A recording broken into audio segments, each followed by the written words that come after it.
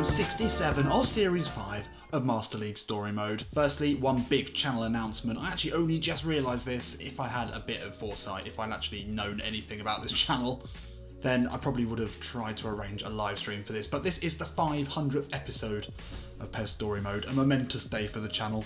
I'm not quite sure what I was thinking 3 years ago when I started this channel. Not in a what the fuck was I thinking sort of way, but in a what were my goals, what were my aims. I don't really think there particularly were any aims, which was good. I'm glad I didn't aim to be rich or aim to be famous. That, well, I mean, 10,000 subscribers, I can't argue with that. That's a big achievement, but, you know, it's been a hell of a lot of fun. It's been great fun to share it with all of you. Quick one for anyone who's watched every single episode. I did the maths roughly. You've watched about a month, or you've listened to about a month of this voice, and you've watched some PES for an entire month. Yep, 500 episodes, each one about 20. It's a lot of PES. So thank you for joining me. Thank you for seeing it through with me. It's been an absolute pleasure. And remember, for every half-an-hour video, I've done 2 hours. So that's a lot of time out of the last 3 years. You've been here with me through house moves, new jobs, new baby number 1, new baby number 2 on the way. And it's been a pleasure to have you with me. So anyway, with that out of the way, this could be a tricky episode. We're going up against local rival Huddersfield. Surely we can't keep this win streak going. Surely. I feel like this is definitely the one to end it. And, you know, the omens are bad at the moment. Unfortunately, Leeds United and Marcelo Bielsa, they couldn't overcome Frank Lampard's derby to make it through to the playoff final. So we won't be seeing them in the Premier League next season. If you managed to catch the second leg, it was quite an eventful game. Patrick Bamford let the side down. Jack Harrison was amazing. Luke Ayling, who we didn't really see much in this series, he was class. And the Bielsa mindset was there to the very end, even after having a man sent off. They were tearing around the pitch. The high press was real. So I would say that doesn't bode particularly well for this game. But before we do get into that, I think we need to start thinking about next season. And although all of these would be good, we're looking for left and right backs, I think. So we're going to change it up. Central midfield's all looking pretty solid at the moment. Kobos, though, not getting any younger. Thiago Mendes, probably not the long-term option. I'd quite like Trent to pop up here. I think that's my real goal for a right-back, still developing in England. We'll keep looking for a centre-forward, but I think right and left-back, if we can improve them, we've made an instant impact. So with that out of the way, oh yeah, let's not forget we are in 6th at the moment. We are 2 points ahead of Manchester United after beating them in the last episode. That was momentous. How will we get on today? I just know this is going to be really tricky. A derby is hard at the best of times, but chuck in a sort of mid-level, mid to lower level team who have been absolutely more difficult to play against this year. There's no doubt about it, and I'm not the only person to say that. These teams are more difficult than playing against the big sides. So let's have a look. How's everyone doing? Bernardo's dramatic improvement continues. We don't have any derby flashing players, which is a bit odd. Brunetta on a downward arrow. He has been excellent recently, but I'm going to revert to the 2 centre forward model. Yeah, that should do the trick. Everyone else can stay as they are. We probably do need a Joe Gomez replacement, really. Although he has been pretty good. 78 rated centre-back is not going to be the one that we need in Europe, if we're in Europe. Let's not count those chickens. Anyway, Huddersfield, well, playing 2 defensive midfielders, that could make things difficult. Diakabi up top, decent striker. They're nothing special, really, but just the way that these derbies can go, it doesn't even really matter. So a West Yorkshire derby here, and Leeds United, well, their fortunes have certainly changed considerably since these two, well, they would have met in the Championship not too long ago. Now both of them still in the Premier League, but Leeds United now, almost inconceivably, fighting for a European spot, taking down the big guns. But Huddersfield, they'll take great joy in knocking us down a peg or two, reminding us where we came from. A local rival, know us very well. Could get something here. We need to be wary. I know I say that a lot. It's becoming a bit of a catchphrase, but we really do. Come on. Dangerous ball into Diakabi here. Oh, that's a good challenge. And now Lucasen can bring it forward. Into Romero. Oh, a little tap into Kluivert. He's got the pace to get away. Finds the horse. Back into Kluivert here. Just a spin inside. Oh, still Kluivert with the effort. Oh, wow. How did that roulette work? I don't understand. So great attack anyway to start the game off.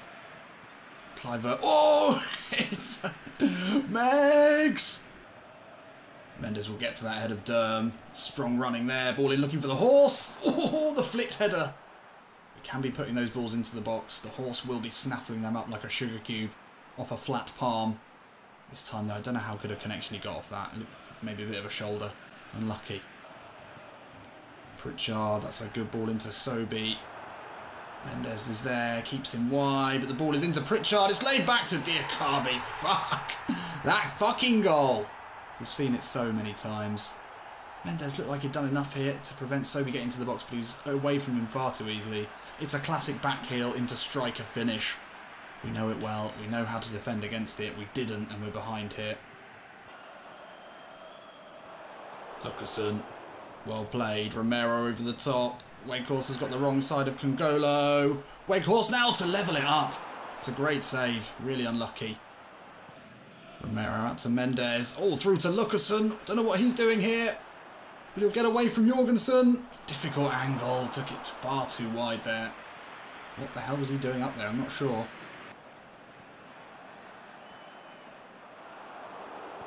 Bernardo wins that back. Oh, and Cliver. Great footwork. All over the top looking for the horse. Lovely take on the chest. That's very nice. The Dutch connection. It's normally something you'd associate with some good weed or something, but no. Good goals is all this Dutch connection provides. It was difficult to say. Dutch. Yes. It's a lovely goal. Yes, it's premium. I mean, look at this footwork here from Cliver. The ball sticking to him. And he had the run of Romero to look for, but he very wisely picked out the Weghorst. Lovely touch on the chest. And not a shabby finish either. Let's take another look at... Oh, we didn't get to see Cliver dancing between the two Huddersfield players. The horse so dependable in situations like that. He's great at plucking a ball out of the air.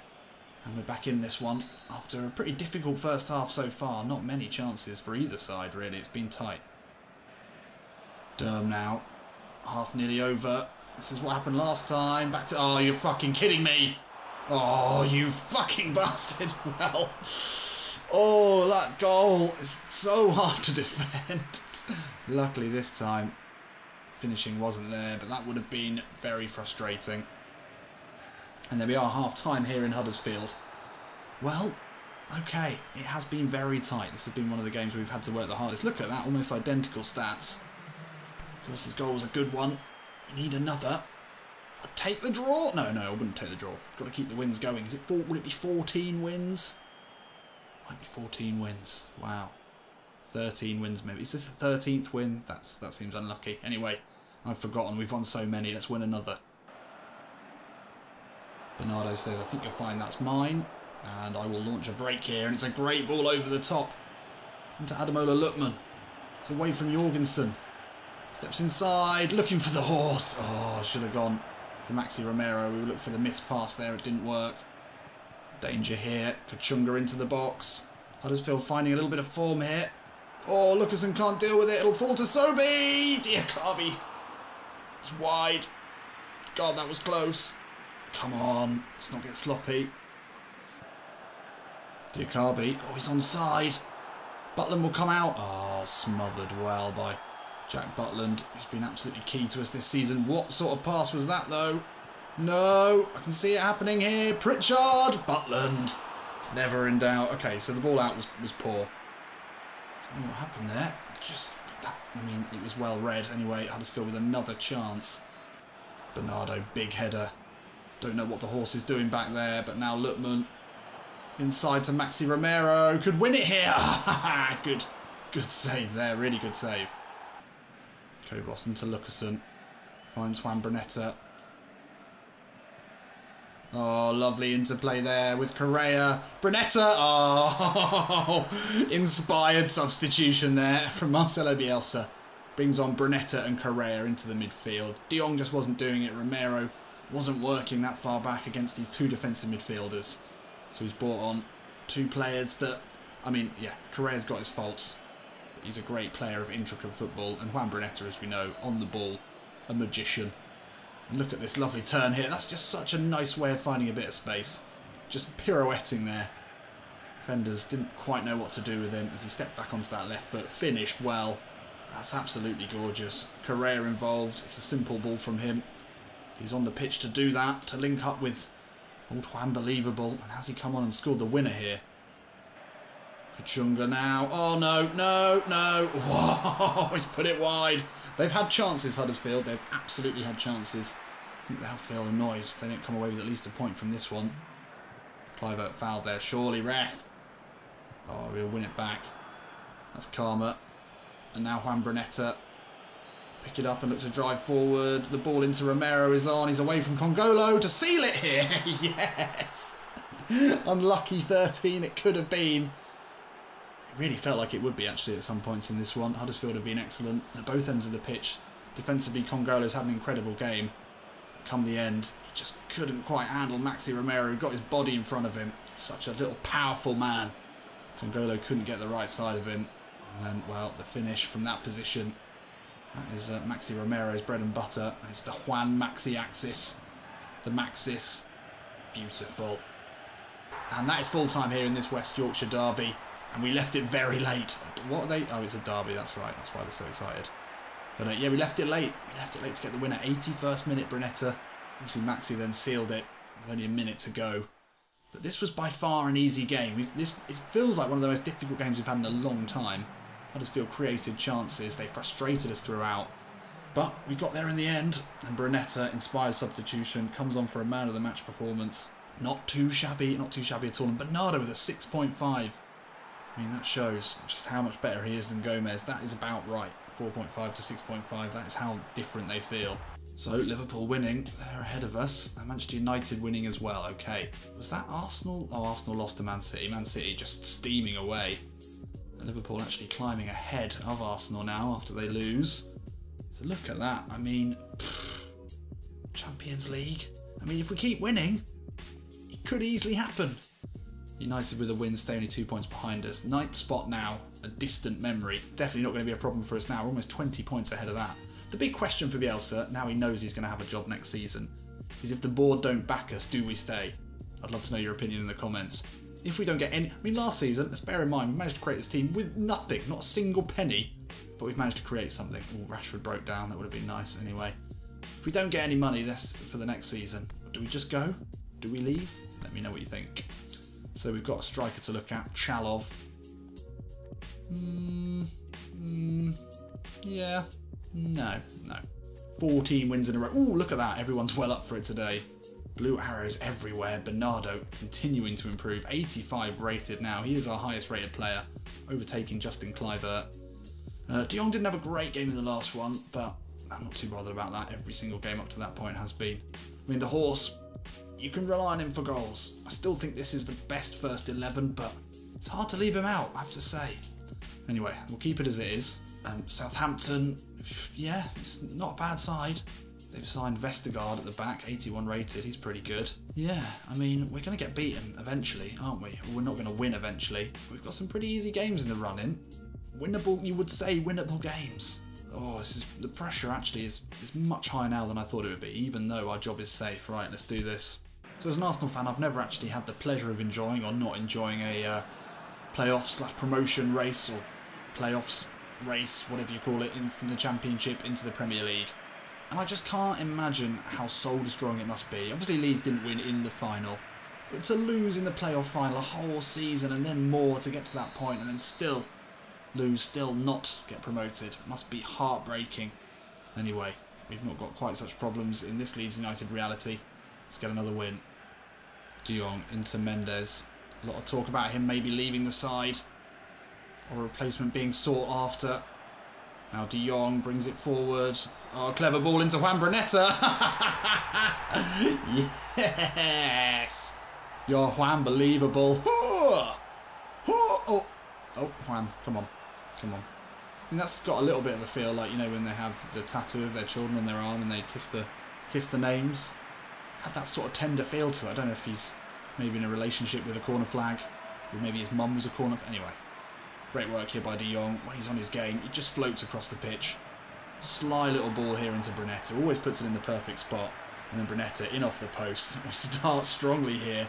And the Ellen Road fans, I mean, they must be in absolute dreamland at the moment, the way their team are playing. Oh, lovely ball to slip in Silva. Gomez comes across, deals with it well. Oh, Bernardo doesn't deal with it. Ings! Butland. Oh, away from his man.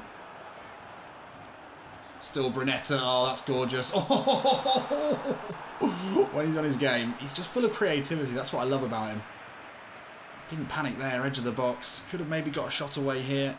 Went for the dummy. It's the double dummy. Onto the right foot. It's forced an excellent save. Brunetta over this one. Looking for the far post for Romero. He'll jump for it. Falls to Bernardo. Lookman. Oof, good hit. Romero, difficult angle. Still Romero. Another really difficult angle. It's got our shots numbers up at least.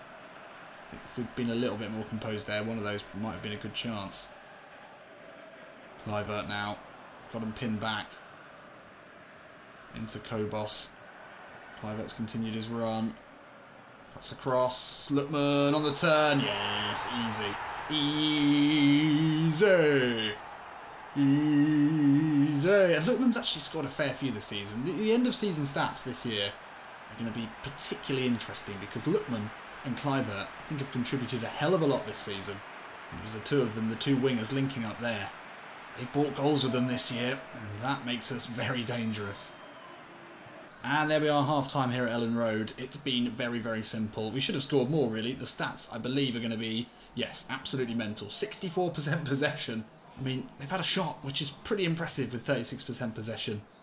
Another goal would make me feel a lot more comfortable. And, yeah, then we can all just relax and really enjoy ourselves.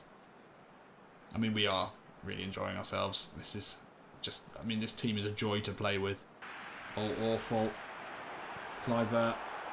Brunetta, Maxi Romero, bloody hell, he's hitting him hard today. McCarthy with a really good save, but we should have punished them there. What a horrible throw that was. Could we have done better here? Maybe just slipped it into Maxi Romero first time. Oof, that is a good hit though, and a great save. Oh, Lucassen, you absolute beast. Finds De Jong away from Vestergaard. Oh, Frankie De Jong.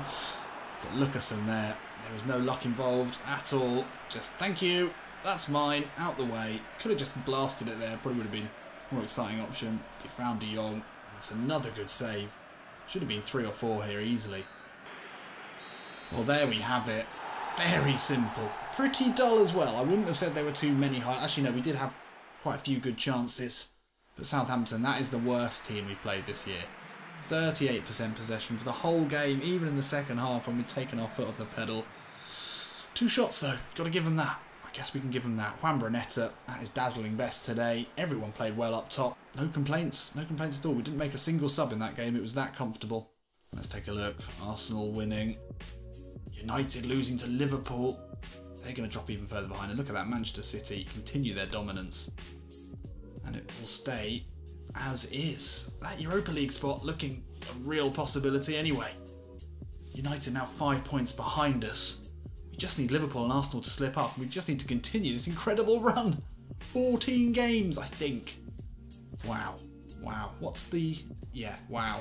What's the overall most consecutive wins in a row record? Must be way more than that. Doing pretty well. City have only lost 3 games this season. 88 points already. They could well be making 100 this season. And they've scored 77. We've only scored 71. That's poor. We have conceded 45. And at the bottom of the table, oh, it looks like Leicester City are in real trouble. West Brom and Stoke look like they're going down. Brighton and Southampton, though, doing very well. Southampton looked so bad there. Somehow they're in 8th. And there we are, 3 matches, 3 wins. What an April it's been. No showers on us. And Juan Brunetta, look at that, 7.2. 2 assists, 2 goals. Incredible. Not a huge amount to report from only 3 games, other than De Jong, dominant, really involved. We knew that would happen eventually. And look at that, Lookman's finishing's been very good, 67%. Only 3 attempts, but can't knock it. He's putting him away when asked. And a big presence, obviously, in the side today. No Romero, which is a change. But De Jong, Brunetta, Lookman, all in there. All exciting young players as well. That's what's so good. And Bernardo's been epic. He's really showed what it's like to have a full, amazing quality centre-back. Snuffs out so many things that you just wouldn't ever be able to deal with normally. So, we're into May. The final fixture is to come. What does the manager want from us now? Oh, well, the Fat Controller. Some kind words. He's not exactly liberal with these. I have to say, you're starting to turn things around. It's still early fucking days. We're on our way to Europe. Anyway, keep cool, keep calm. Don't let him Don't let him get to us. He's willing to give us a little bit more time. That's very kind of you. Little boost to the salary budget there. That's nice. Maxi Romero only 2 goals away from Harry Kane in the race for the Golden Boot. And yeah, next episode then. If we can beat Brighton and Palace and go into the last game of the season, potentially Champions League in our hands, if Arsenal or Liverpool slip up at all in the next 2 games, very special. Who are they playing? That's the question. Arsenal, Spurs. Ooh.